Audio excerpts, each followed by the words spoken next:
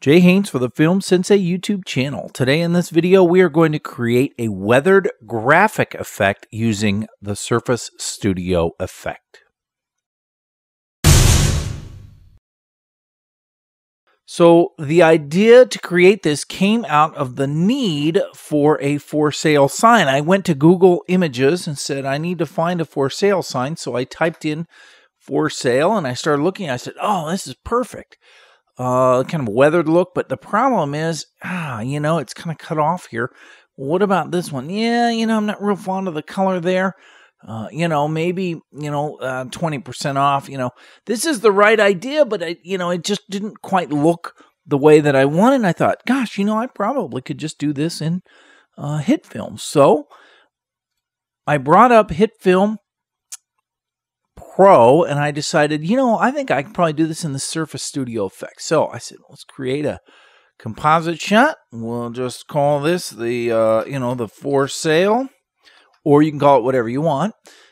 Since it's going to end up being a picture graphic, I'll only make it 1 second. Only needs to be 1 second, or it could be even just down to one frame. I'm going to go ahead and make a new text file, and I'm just going to type in the words for sale. And under the text tool, I go ahead and I happen to have a font that is a stencil font. Let me see, it's stencil STD actually is what it is.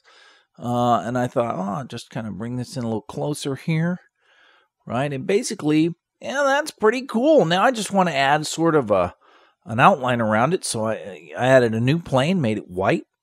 Or you could just use a fill color effect.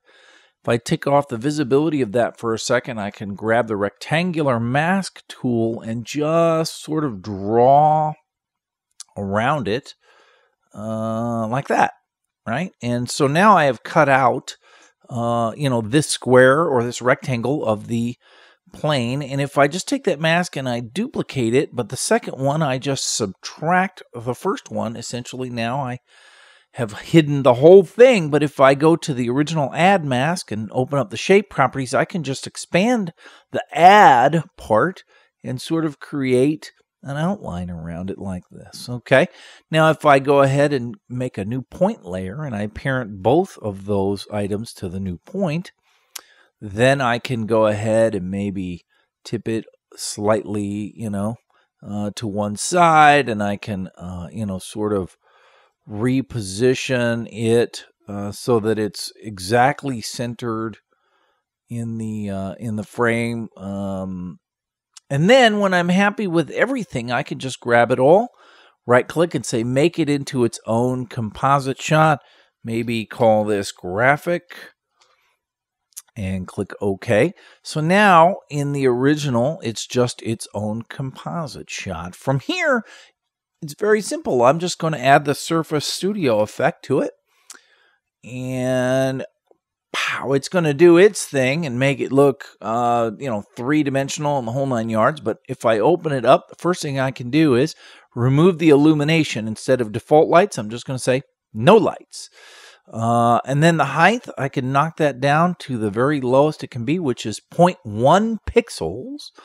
And if I open up Surface 1, which currently is 100% of the effect here, under Height Map, Bevel, I can go ahead and take the height down to 0, and I can take the size down to 0, or actually down to 1, and I can take the edge set down to 0. So now essentially I have 1 pixel added on, and that's about as close to the original as I'm going to get.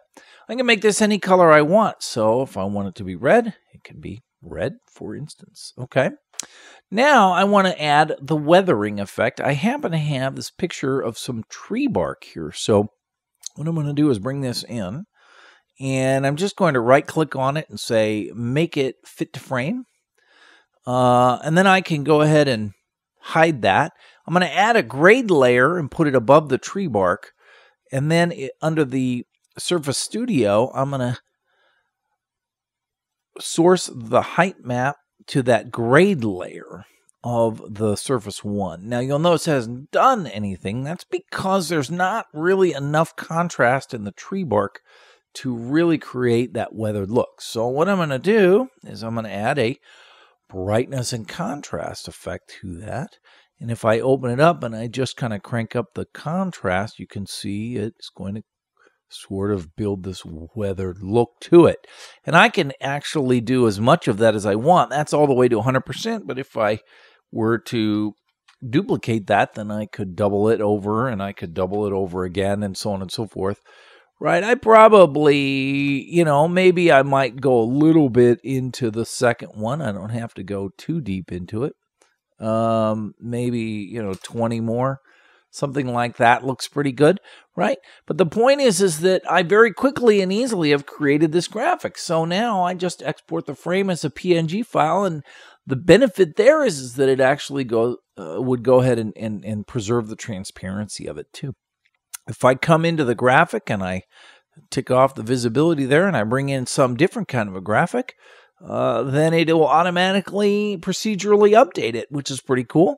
If I decide, I don't want it to be red, maybe I want it to be blue or something, then I can very quickly change that as well. I can always change the the weathering for it. I might, just say rotate it 180 degrees or something like that to create something looking different.